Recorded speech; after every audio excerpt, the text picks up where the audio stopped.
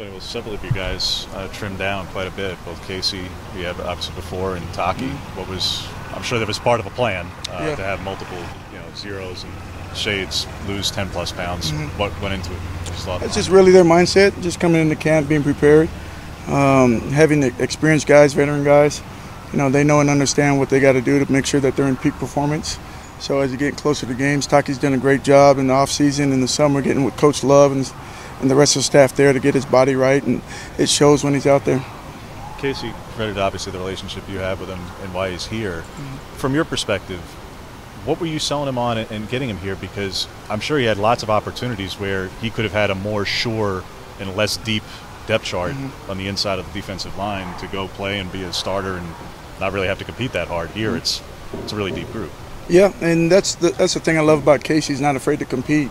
He wants to come to a place where he can get challenged every day. He wants to get to a place, he's got Coach LaPoy as a defensive coordinator, Coach Dan Lanning as a head coach that's also a defensive guy. So there's a lot of coaches here that are going to help him develop and improve his game. And that's what I love about Casey the most, is that he's not afraid to compete, and he wants to come and be a part of a winning program. How are Casey and Jordan going to help you along the defensive line? What skills are they bringing to bolster this group?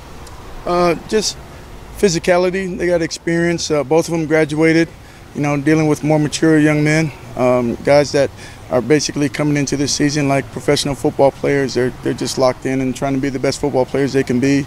They got bulk, size, and speed, so that's going to help us in the trenches and just add some really, really quality depth for us. So. You mentioned they both graduated, but I think they're both like all academic guys too, all conference all academic guys. Is that reflected in come across in their football in any way? Yeah, and it's they take pride in making sure that they represent the group the right way.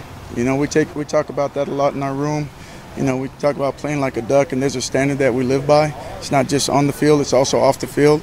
So it's a really, really big expectation of mine that my guys try to exceed as much as they can on the football field, but also in the classroom. And that's something that's really, really important to me, that they all get their degrees, and hopefully everything works out where they get a chance to play on Sundays. But one thing is to make sure you get that degree, because that's going to help you for the rest of your life. How different is your room compared to spring, Tony? In that, there's 7 guys, not just Casey and Jordan. It's 3 guys who are out and 2 freshmen. You got a 3 deep basically who's here in addition to who you already had. It's a lot funner coaching now than it was in the spring. Having Dorless back. Having Popo back, also having Keon. Those are guys that play quality reps here. The leadership from Brandon Dorlance has been awesome. He's done a great job in just setting the tone. He's the alpha of our defense, and the rest of the guys follow after him. And I think just being able to have those 3 guys and adding the grad transfers with Casey and Jordan, and adding Taki too as well, I feel really, really good about our depth in terms of who we're putting out on the field. What does Dorless do to become the alpha of this defense?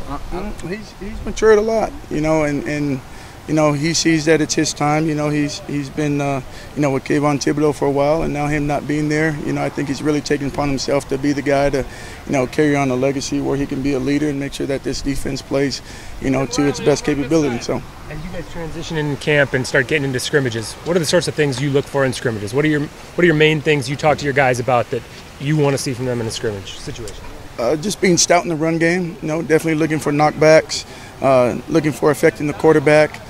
This is a deep group, and knock on wood, everybody stays healthy, but they all got to compete.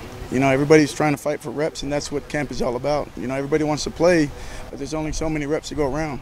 So this scrimmage and the next few scrimmages that we have, it's really, really important for these guys, so they know and understand what's ahead of them tomorrow.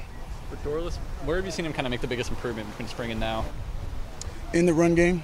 I think everybody knows that Dorless has the ability to go affect the quarterback and pass rush, but he's really focused on improving in the run game, doing a lot better job using his hands and getting off blocks, and then just the effort to the football. I think in the classroom too, he's grown a lot. He's asking graduate level questions, he's taking great notes, he's holding his teammates accountable and making sure that they take notes too as well. So I'm really pleased in terms of where he's progressing and how he's coming along so far. What do you want to see him still do? Like, what can he do to take it to that next level? I think there's always room for improvement. We always talk about in our room, good, better, best, and never being satisfied of, you've arrived, right? So There's everything from getting better at pass rusher, being more effective in terms of, being clean on his pass rush, developing a power rush move. He can win on the edge too as well. And then in the run game, we talk about, just pre-snap procedures, right? Just knowing when it's run and pass, trying to find answers to the test for the ball snap, like all those football IQ things that I think Brandon can really improve on that'll help him be more effective when he's in the game. DJ is relatively new to the defensive side of the ball. What have you seen from him? Who's that? I'm sorry? DJ Johnson. DJ Johnson? Oh, I love DJ. I mean, he's a guy that's going to create havoc in the backfield for a lot of teams. He's a guy that has unique size and power. You don't see it too often from a lot of players, and just really excited about him. He works really hard, and he's a guy that, along with the front that we have, that's going to be able to make a lot of plays for us. DJ told us he's the fastest guy on the team. How close do you think that is to the truth? Who's that? DJ Johnson said he's the fastest guy on the team. Close? Yes. I mean, his GPS and his miles per hour and how he runs, there's no doubt. It's unbelievable if a guy with that size can run that fast.